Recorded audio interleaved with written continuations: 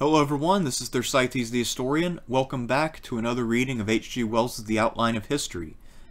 In our last two videos, we looked at how H.G. Wells understood the First and Second Industrial Revolutions, and then we looked at his treatment of the rise of socialism, or I guess what you could say is the rise of the modern left in the Western tradition. Now we take a look at something that's a little bit more scattershot. This is the combination of the rise of the belief in evolution and the impact that had on society, also the political impact that it had. We'll also look at the idea of nationalism. Spoiler alert, H.G. Wells is not a fan of nationalism. And we'll also look at his comments on the Great Exhibition of 1851, where Prince Albert and Queen Victoria put on a grand spectacle for the people of England to foster a greater interest in education. So, to focus first on Darwin, the rise of Darwin's theories and their acceptance by a broad swath of the public is something that apparently affected H.G. Wells a lot more than I realized.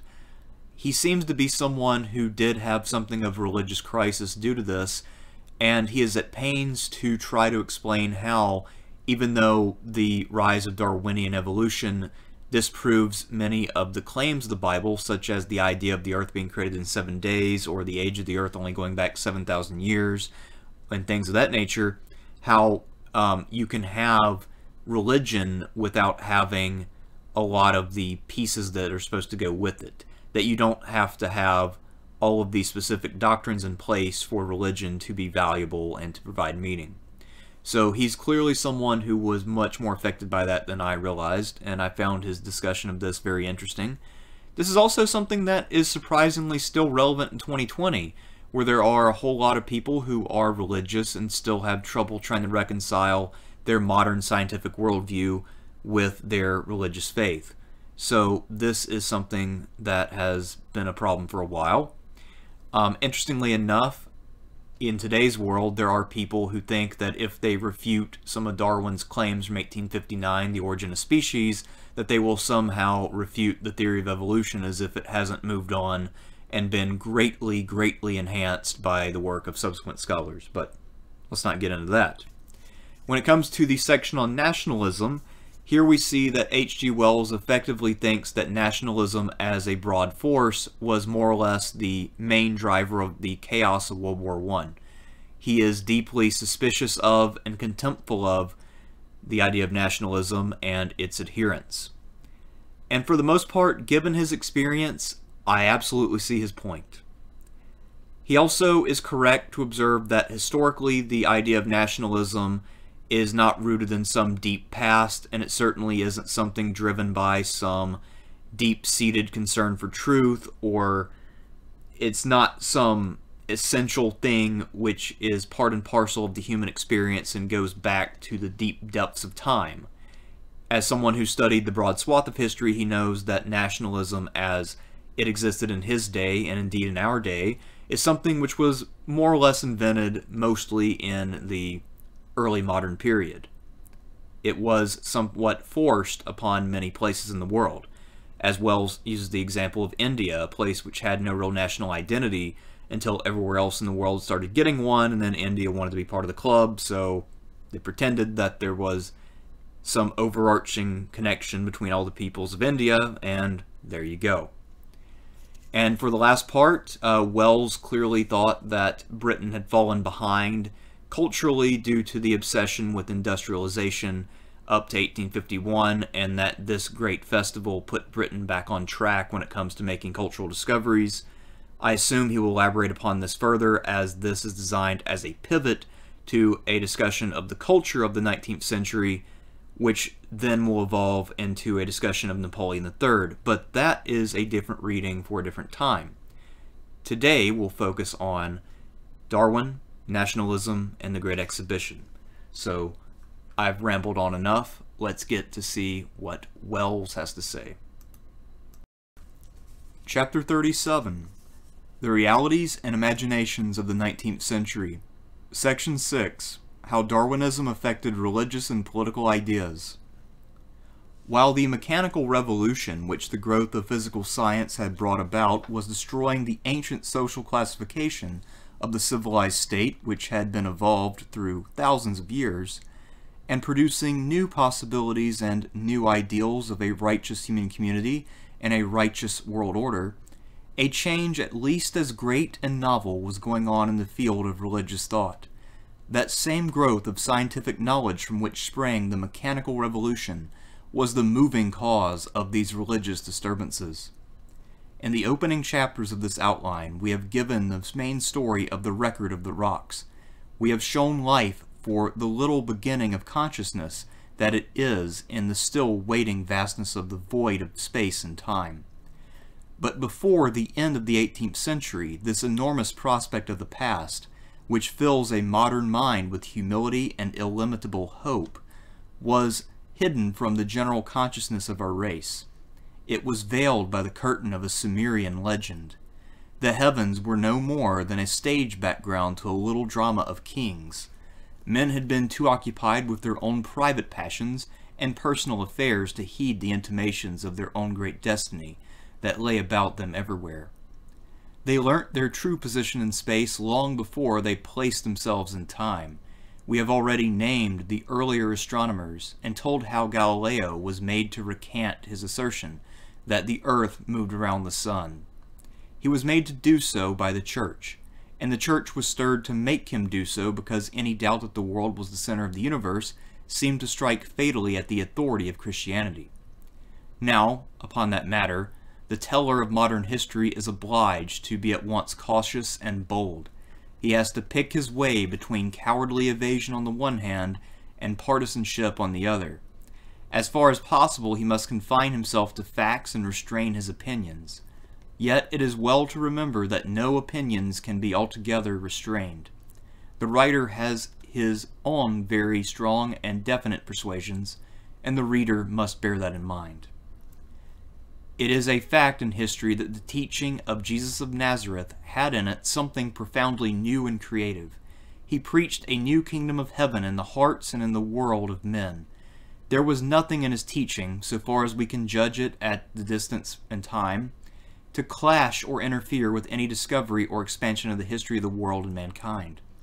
But it is equally a fact in history that St. Paul and his successors added to or completed or imposed upon or substituted another doctrine for, as you may prefer to think, the plain and profoundly revolutionary teachings of Jesus, by expounding a subtle and complex theory of salvation, a salvation which could be attained very largely by belief and formalities, without any serious disturbance of the believer's ordinary habits and occupations, and that this Pauline teaching did involve very definite beliefs about the history of the world and man.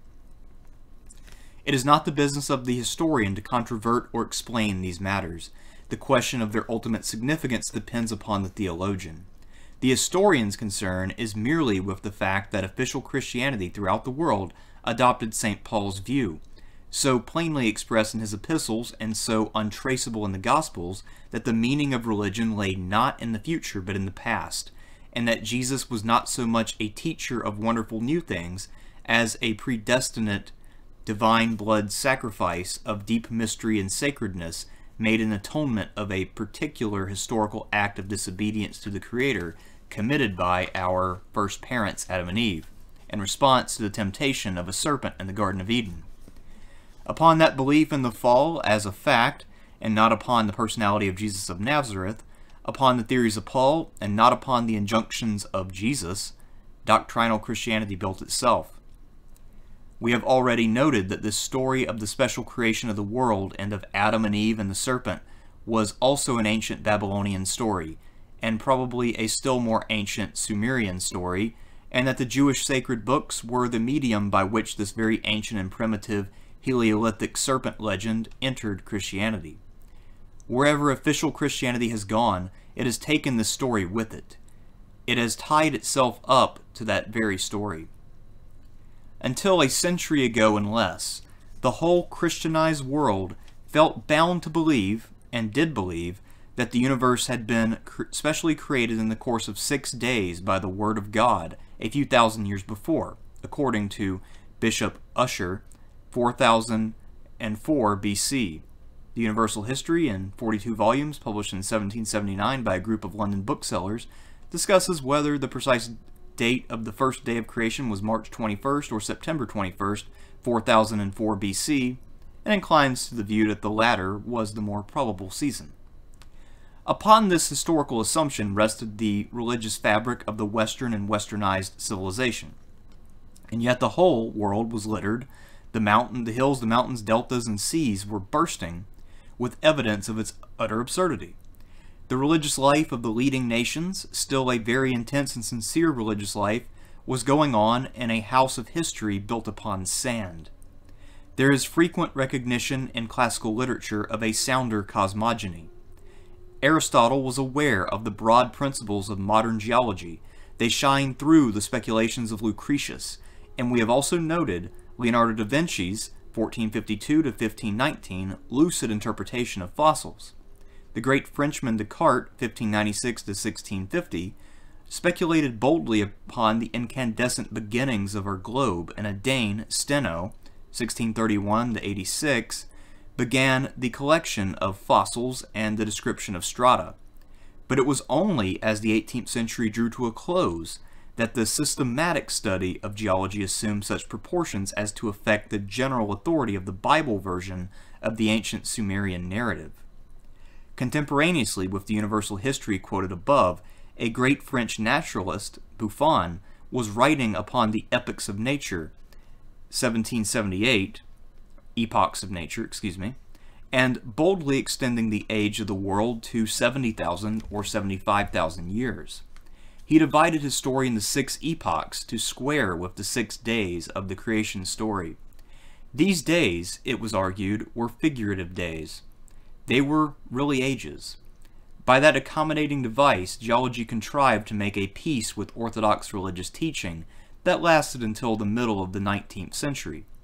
We cannot trace here the contributions of such men as Hutton and Playfair and Sir Charles Lyell, and the Frenchmen Lamarck and Cuvier, in unfolding and developing the record of the rocks. It was only slowly that the general intelligence of the Western world was awakened to 2 disconcerting facts. Firstly, that the succession of life in the geological record did not correspond to the acts of the 6 days of creation, and secondly, that the record, in harmony with a mass of biological facts, pointed away from the Bible assertion of a separate creation of each species, straight towards a genetic relation between all forms of life, in which even man was included. The importance of this last issue to the existing doctrinal system was manifest. If all the animals and man had been evolved in this ascendant manner, then there had been no first parents, no Eden, and no fall. And if there had been no fall, then the entire historical fabric of Christianity, the story of the first sin and the reason for an atonement, upon which the current teaching based Christian emotion and morality, collapsed like a house of cards. It was with something like horror, therefore, that great numbers of honest and religious-spirited men followed the work of the English naturalist Charles Darwin, 1809 to 82. In 1859, he published his Origin of Species by Means of Natural Selection, a powerful and permanently valuable exposition of that conception of the change and development of species, which we have sketched briefly in Chapter 2. And in 1871, he completed the outline of his work with the Descent of Man, which brought man definitely into the same scheme of development with the rest of life. Many men and women are still living who can remember the dismay and distress among ordinary intelligent people in the Western communities as the invincible case of the biologist and geologist against the orthodox Christian cosmogony unfolded itself. The minds of many resisted the new knowledge instinctively and irrationally. Their whole moral edifice was built upon false history. They were too old and set to rebuild it. They felt the practical truth of their moral convictions, and this new truth seemed to them incompatible with that. They believed that to assent to it would be to prepare a moral collapse for the world. And so they produced a moral collapse by not assenting to it. The universities in England, particularly being primarily clerical in their constitution, resisted the new learning very bitterly. During the 70s and 80s, a stormy controversy raged throughout the civilized world. The quality of the discussions and the fatal ignorance of the church may be gauged by a description in Hackett's commonplace book of a meeting of the British Association in 1860, at which Bishop Wilberforce assailed Huxley, the great champion of the Darwinian views, in this fashion. Facing, quote, Huxley with a smiling insolence, he begged to know, was it through his grandfather or grandmother that he claimed his descent from a monkey? Huxley turned to his neighbor and said, the Lord hath delivered him into my hands. Then he stood before us and spoke these tremendous words. He was not ashamed to have a monkey for his ancestor, but he would be ashamed to be connected with a man who used great gifts to obscure the truth. Another version has it, I have certainly said that a man has no reason to be ashamed of having an ape for his grandfather. If there was an ancestor whom I should feel ashamed in recalling, it would rather be a man of restless and versatile intellect who plunges into scientific questions with which he has no real acquaintance, only to obscure them by an aimless rhetoric and distract the attention of his audience from the real point at issue by eloquent digressions and skilled appeals to prejudice. End quote. These words were certainly spoken with passion. The scene was one of great excitement. A lady fainted, says Hackett. Such was the temper of this controversy. The Darwinian movement took formal Christianity unawares, suddenly. Formal Christianity was confronted with a clearly demonstrable error in her theological statements. The Christian theologians were neither wise enough nor mentally nimble enough to accept a new truth, modify their formulae, and insist upon the living and undiminished vitality of the religious reality those formulae had hitherto sufficed to express. For the discovery of man's descent from subhuman forms does not even remotely touch the teaching of the kingdom of heaven. Yet priests and bishops raged at Darwin. Foolish attempts were made to suppress Darwinian literature and to insult and discredit the exponents of the new views. There was much wild talk of the antagonism of religion and science. Now in all ages there have been skeptics in Christendom. The Emperor Frederick II was certainly a skeptic. In the 18th century, Gibbon and Voltaire were openly anti-Christian, and their writings influenced a number of scattered readers. But these were exceptional people. Now the whole of Christendom became, as a whole, skeptical. This new controversy touched everybody who read a book or heard intelligent conversation. A new generation of young people grew up, and they found the defenders of Christianity in an evil temper, fighting for their cause without dignity or fairness. It was the orthodox theology that the new scientific advancements had compromised, but the angry theologians declared that it was religion. In the end, men may discover that religion shines all the brighter for the loss of all its doctrinal wrappings, but to the young it seemed as if, indeed, there had been a conflict of science and religion, and that in that conflict, science had won. The immediate effect of this great dispute upon the ideas and methods of people in the prosperous and influential classes throughout the westernized world was very detrimental indeed. The new biological science was bringing nothing constructive as yet to replace the old moral standbys. A real demoralization ensued. The general level of social life in those classes was far higher in the early 20th century than in the early 17th century, but in one respect, in respect to disinterestedness and conscientiousness in these classes, it is probable that the tone of the earlier age was better than the latter.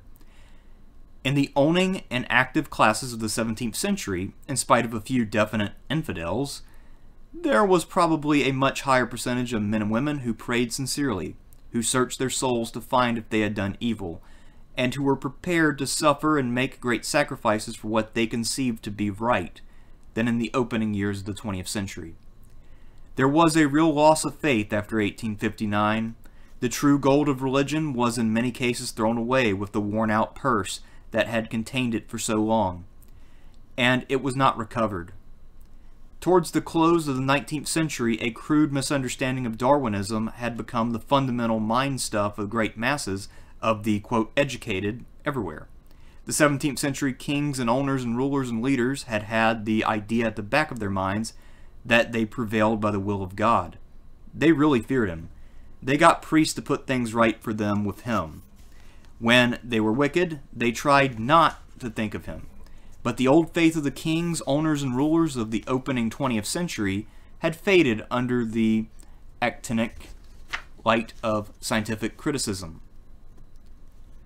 Prevalent peoples at the close of the 19th century believed that they prevailed by virtue of the struggle for existence, in which the strong and cunning got the better of the weak and confiding. And they believed further that they had to be strong, energetic, ruthless, practical, in quotes, egotistical, because God was dead, and had always, it seemed, been dead, which was going altogether further than the new knowledge justified. They soon got beyond the first crude popular misconception of Darwinism, the idea that every man is for himself alone. But they struck at the next level. Man, they decided, is a social animal like the Indian hunting dog. He is much more than a dog, but this they did not see. And just as in a pack it is necessary to bully and subdue the younger and weaker for the general good, so it seemed right to them that the big dogs of the human pack should bully and subdue.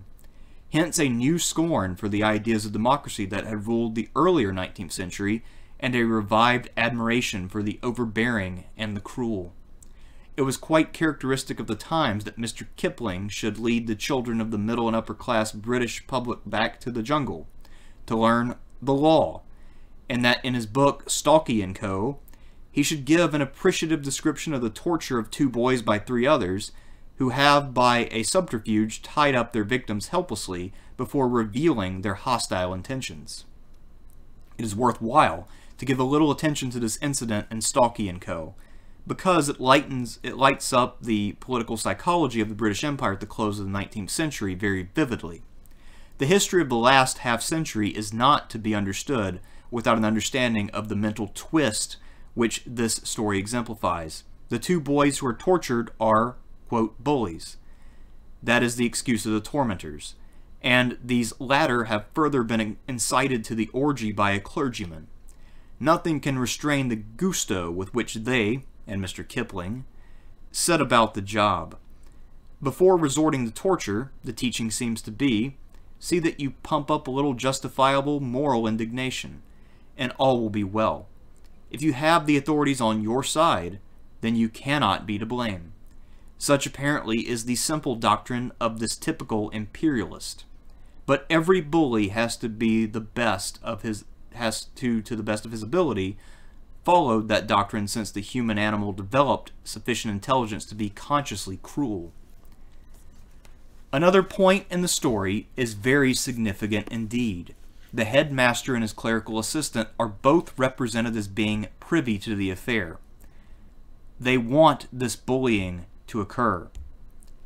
Instead of exercising their own authority, they use these boys, who are Mr. Kipling's heroes, to punish the 2 victims. Headmaster and clergyman turn a deaf ear to the complaints of an indignant mother.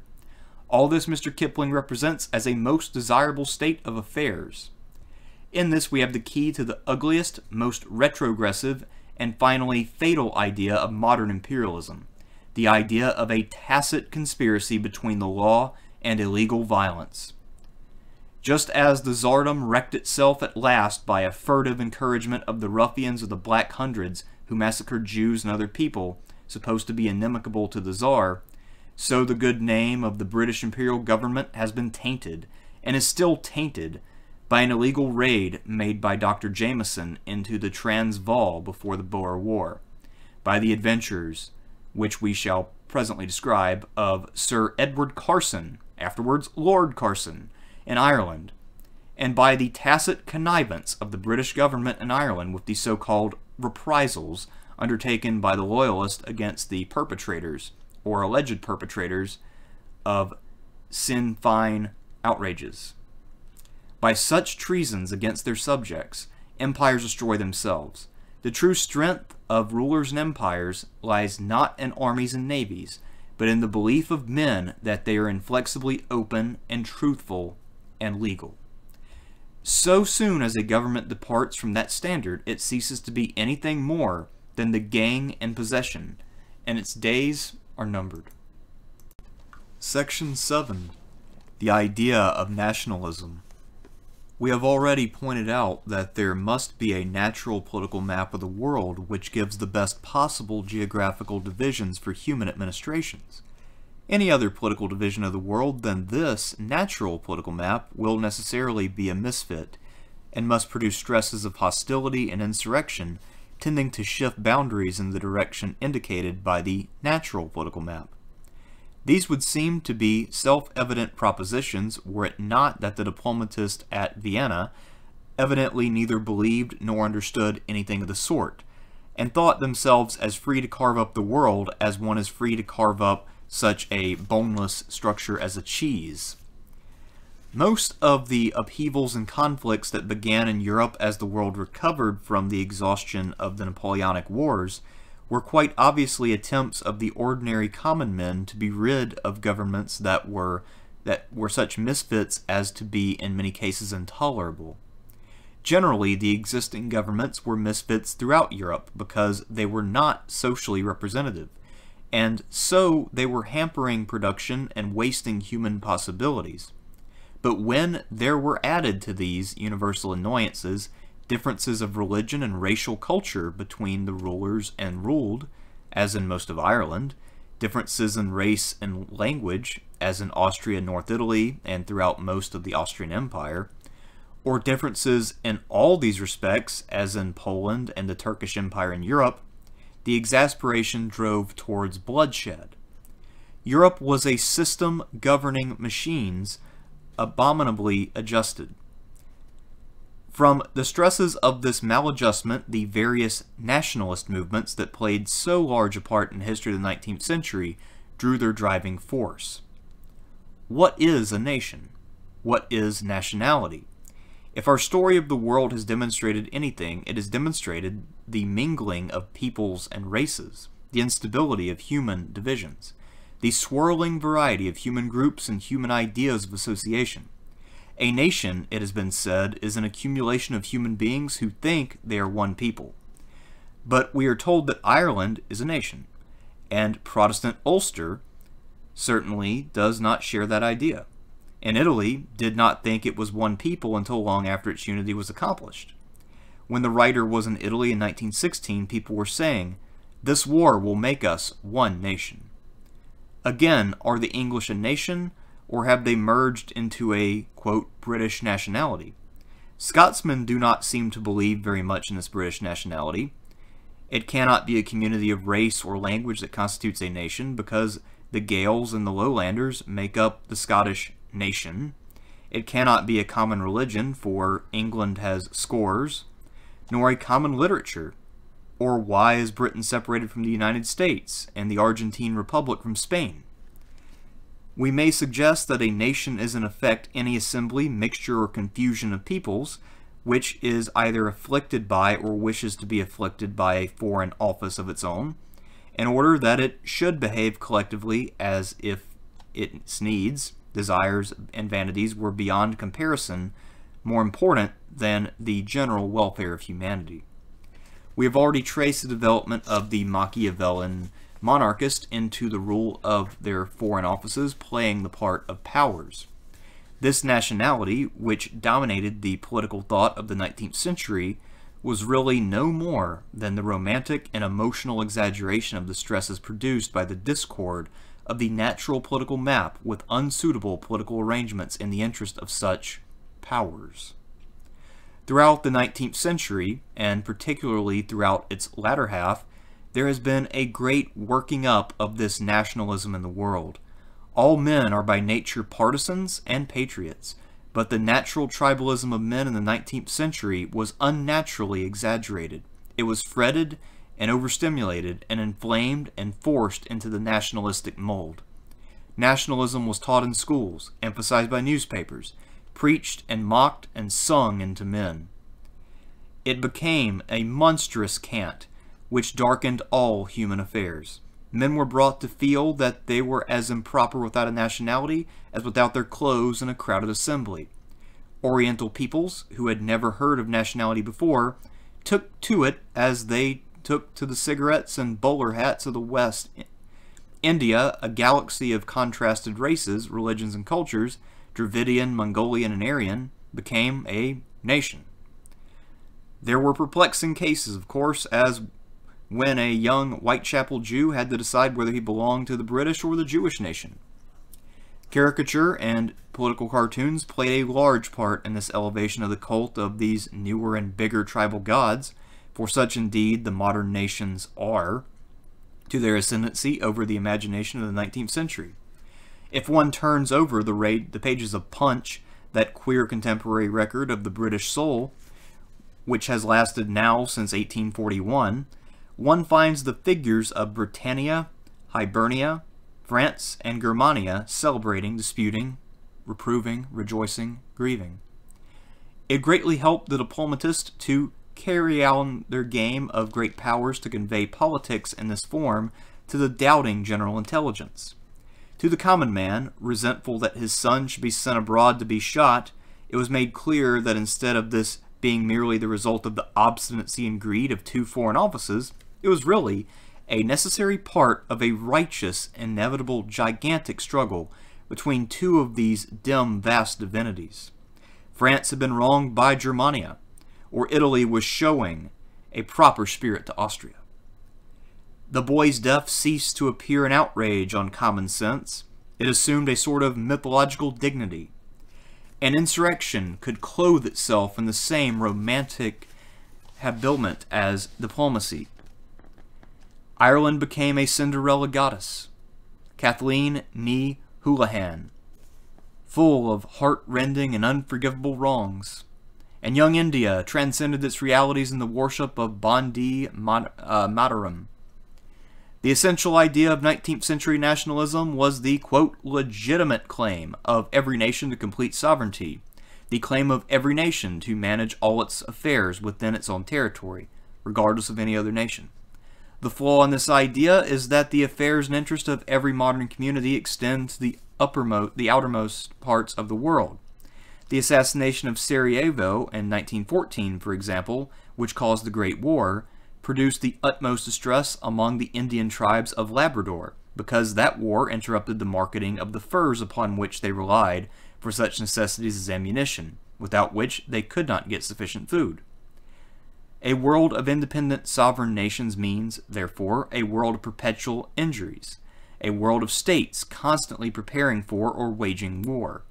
But concurrently and discordantly with the preaching of this nationalism, there was, among the stronger nationalities, a vigorous propaganda of another set of ideas, the ideas of imperialism, in which a powerful and advanced nation was conceded the right to dominate a group of other less advanced nations, or less politically developed nations or peoples whose nationality was still undeveloped, who were expected by the dominating nation to be grateful for its protection and dominance. This use of the word empire was evidently a different one from its formal universal significance. The new empires did not even pretend to be a continuation of the world empire of Rome.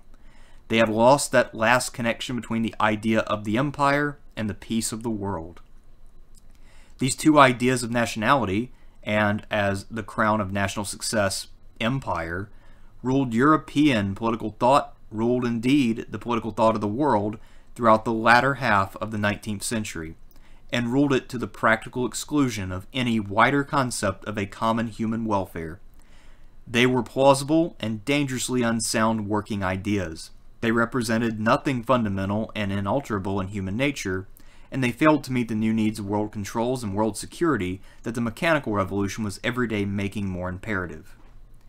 They were accepted because people in general had neither the sweeping views that a study of world history can give, nor had they any longer the comprehensive charity of a world religion. Their danger to all the routines of ordinary life was not realized until it was too late. Section 8. The Great Exhibition of 1851. After the middle of the 19th century, this world of new powers and old ideas, this fermenting new wine in the old bottles of diplomacy, broke out through the flimsy restraints of the Treaty of Vienna into a series of wars. But by an ironical accident, the new system of disturbances was preceded by a peace festival in London, the Great Exhibition of 1851. This exhibition deserves a paragraph or so. The moving spirit in this exhibition was Prince Albert of Saxe-Coburg-Gotha, the nephew of Leopold I, the German king who had been placed upon the Belgian throne in 1831, and who was also the maternal uncle of the young Queen Victoria of England. She had become queen in 1837 at the age of 18. The two young cousins, they were of the same age, had married in 1840 under their uncle's auspices, and Prince Albert was known to the British as the Prince Consort. He was a young man of sound intelligence and exceptional education, and he seems to have been greatly shocked by the mental stagnation into which England had sunken. Oxford and Cambridge, those once starry centers, were still recovering, but slowly, from the intellectual ebb of the later 18th century. At neither university did the annual matriculations number more than 400. The examinations were for the most part vica voce ceremonies. Except for two colleges in London, the University of London and one in Durham, this was all the education on a university footing that England had to offer. It was very largely the initiative of the scandalized young German who had married the British Queen, which produced the University Commission of 1850, and it was with a view to waking up England further that he promoted the first international exhibition, which was to afford some opportunity for a comparison of the artistic and industrial products of the various European nations. The project was bitterly opposed. In the House of Commons it was prophesied that England would be overrun by foreign rogues and revolutionaries who would corrupt the morals of the people and destroy all faith and loyalty in the country. The exhibition was held in Hyde Park in a gate building of glass and iron, which afterwards was recreated as the Crystal Palace. Financially, it was a great success. It made many English people realize for the first time that theirs was not the only industrial country in the world, and that commercial prosperity was not a divinely appointed British monopoly. There was also the clearest evidence of a Europe recovering steadily from the devastation of the Napoleonic Wars, and rapidly overtaking the British lead in trade and manufacture. It was followed directly by the organization of a science and art department in 1853 to recover, if possible, the educational leeway that Britain had lost.